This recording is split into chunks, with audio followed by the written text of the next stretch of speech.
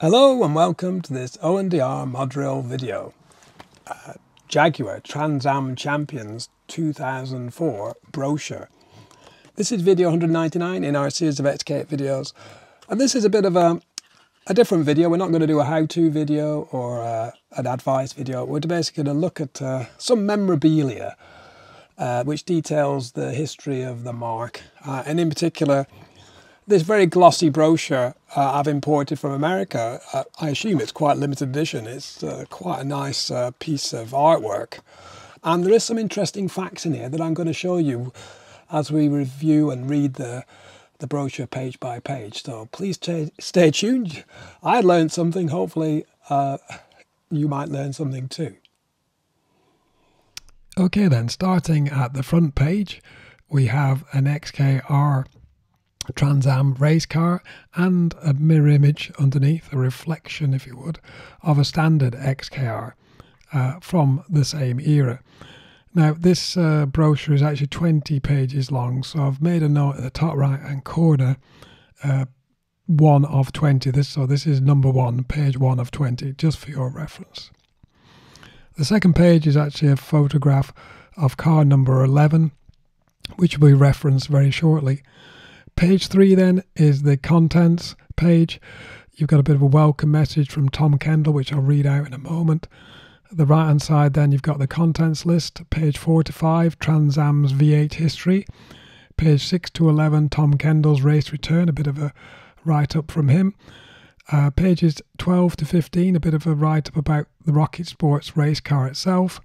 And then finally page 16 to 18, a bit of a sales blurb about how the race car transfers to the Jaguar's production range in the stunning R range. Then finally at the bottom there you've got the 10 circuits that featured in the 2004 Moto Trans Am race schedule. You've got Long Beach in California, Portland, Oregon, Infineon Raceway, California, Cleveland, Ohio, Toronto, Ontario, Canada, Trios Riveras, hopefully I've pronounced that correctly, Quebec, Canada, the Road America in Wisconsin, Denver, obviously in Colorado, Laguna Seca in Monterey, California, and finally Puerto Rico in San Juan.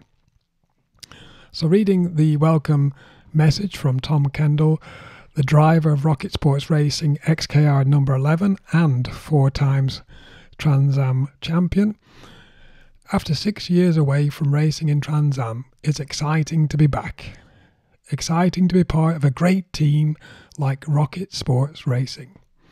I'm particularly excited to be involved in kicking off the 4-valve era in Trans Am racing with the magnificent Jaguar AJ V8, an era that I think has the potential to be another golden one for the sport. And 2004 has the makings of a dream season, particularly if I can surpass the win record held by the late Trans Am legend Mark Donoghue. He achieved 26 career victories. I just need 4 more. Yes, many things have changed since I last raced in the Trans Am series, but I do have a remarkable team behind me. The car is really fast, and I know we'll be in contention. Next page then, page 4. 8's the magic number. Jaguar has a rich winning history in the Trans Am series, and now it's back. The cars are the stars here, but there's little doubt. America's cultural infatuation with V8 engines is what has sparked this 40-year romance with a racing series that puts bellowing, brutal racing 8s front and centre. Trans Am. Created by the Sports Car Club of America and launched in spring 1966, Trans Am arrived just as manufacturers' interest in a new breed of GT cars featuring familiar V8 technology was beginning to stir the interest of the American buying public. The very first Trans Am race, a 4-hour-long affair at Sebring, Florida, in March 1966, was won overall by Austrian Joachim Rindt, a future Formula One world champion. Bob Tullius's Group 44 team embarked on a Jaguar V12 program in the mid-1970s.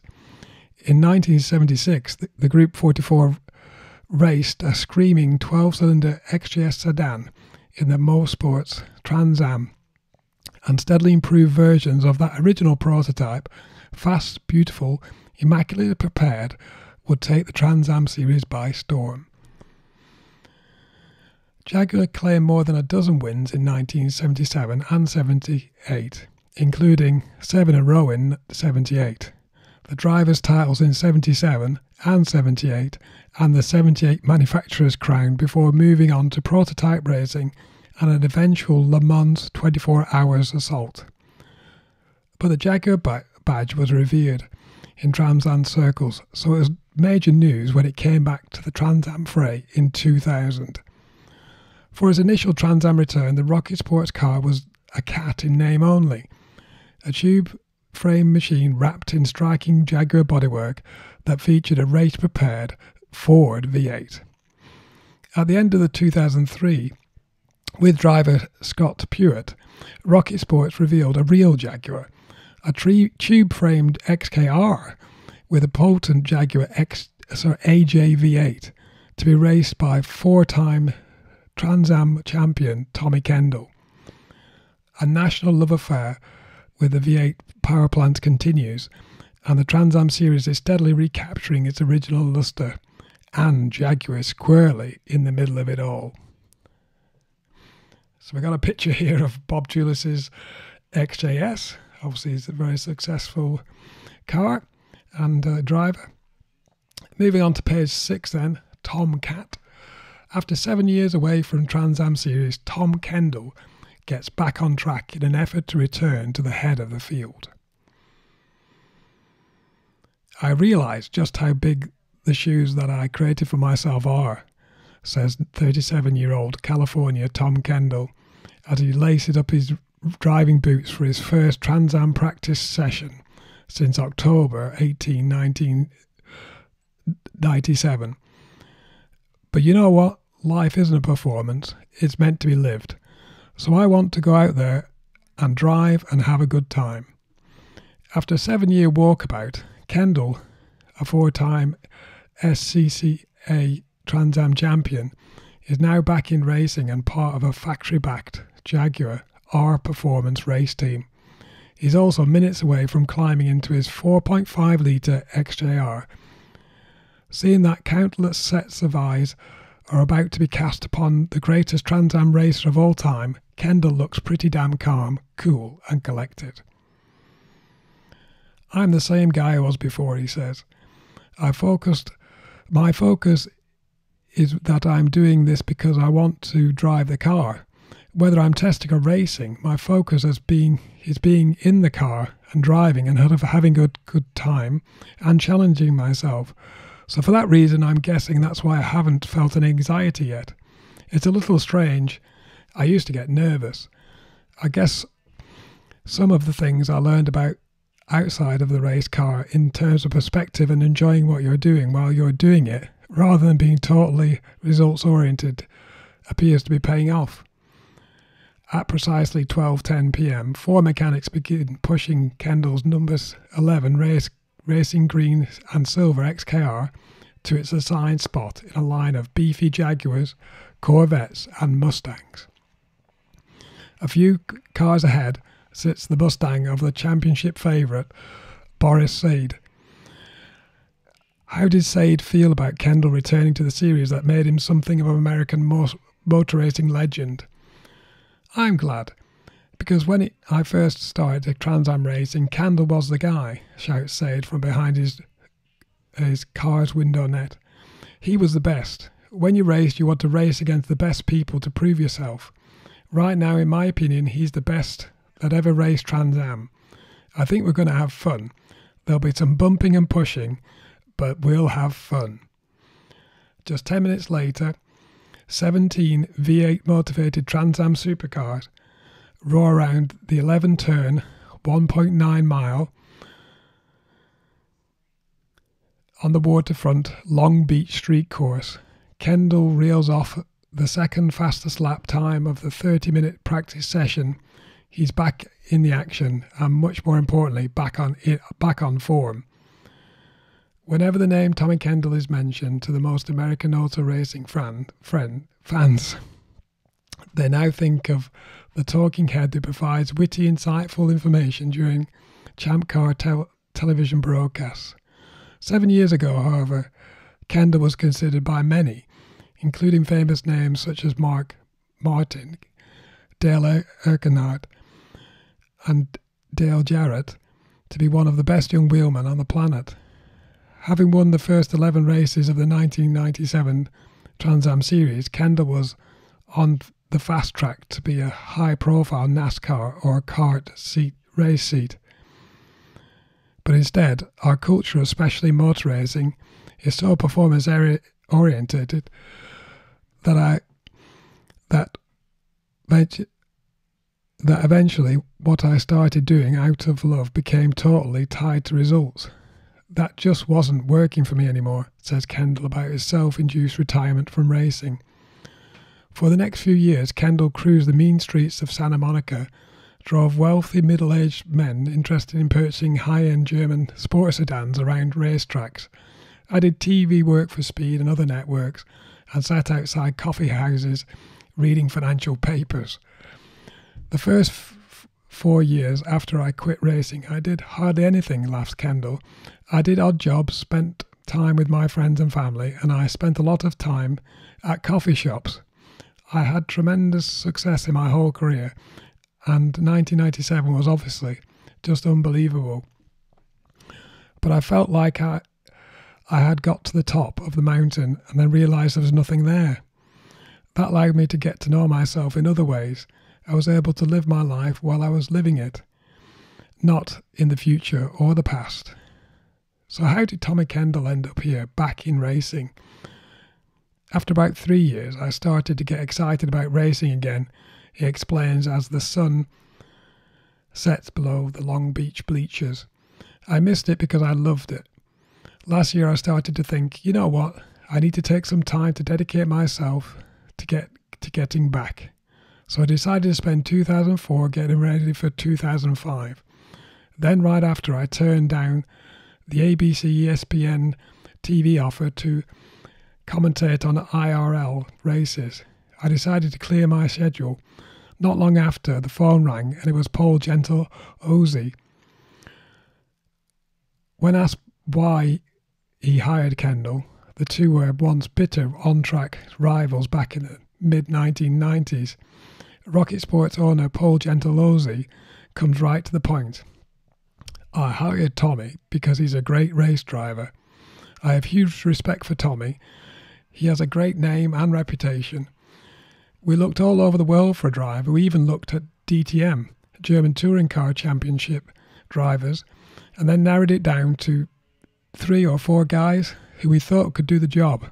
But Tommy's name just kept surfacing. He was the logical choice. With 4 Trans Am championships, 26 career victories, just 3 short of matching Trans Am legend Mark Donoghue's record, 39 poles and 53 podiums, Tommy Kendall is by far the most decorated driver in Trans Am history. If all goes to plan this summer, Kendall will only fortify his living legend status. But if they don't, my little brother said to me, "What if you're not any good anymore?" I said to him, "Well, that's a good question. But you know what? For one, I don't care. On the other hand, the last time I checked, the laws of physics hadn't changed. So what worked for me in the car before is going to work again." While Tommy Kendall would like to break the one Trans Am record still standing, I'm not breaking Mark Donoghue's record without an appreciation for him and what he did. But he also feels there's a higher calling at play. Now that I'm here, I've realised there's a kind of responsibility, because we need to look out for the future of the series. You know,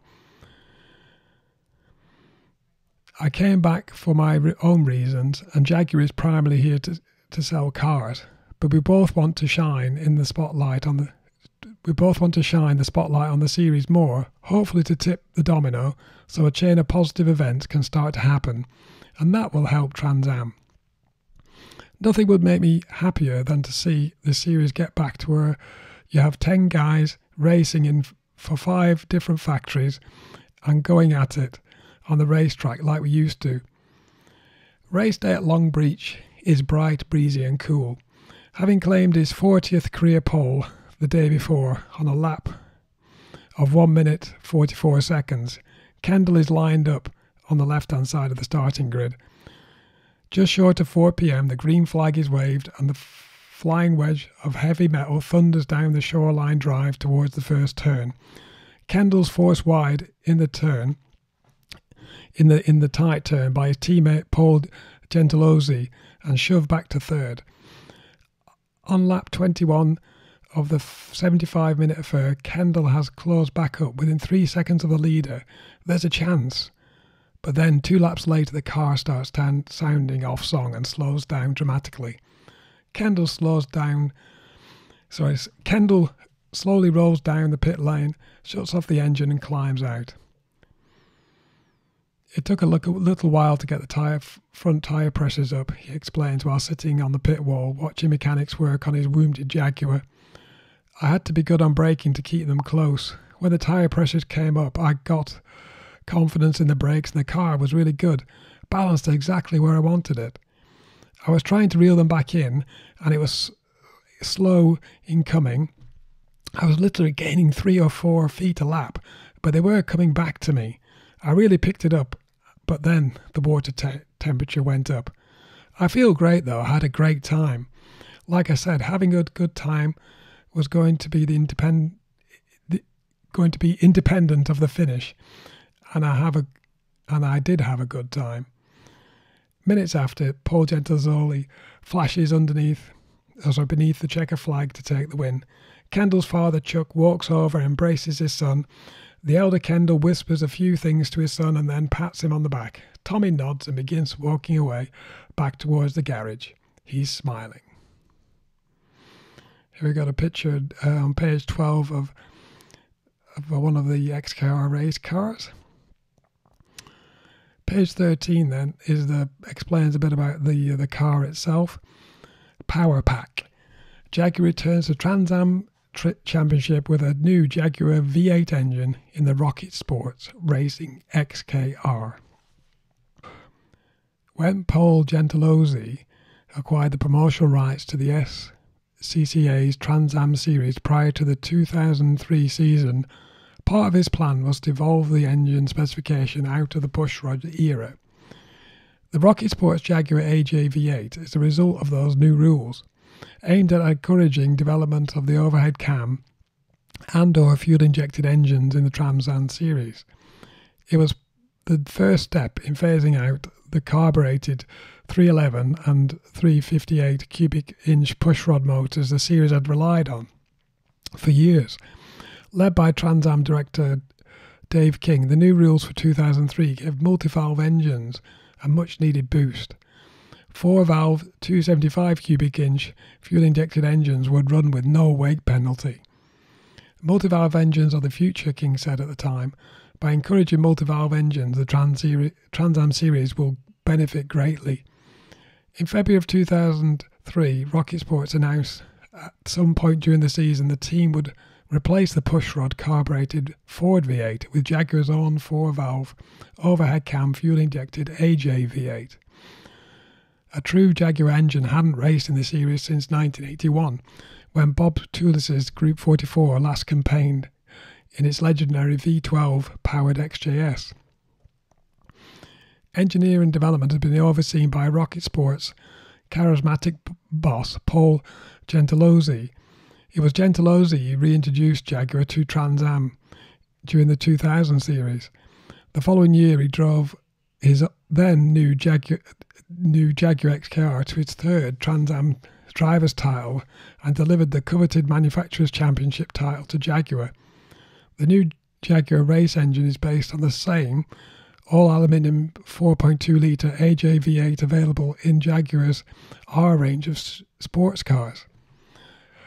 Rocket Sports engineers adjusted the stroke and widened the bore to raise the displacement from 4.2 litres to 4.5. In the process, they more than doubled the horsepower, going from 294 to more than... Sorry, here's a quick shot of the motor. Very nice. 635 bhp. The torque is pegged back at 450 pound-feet.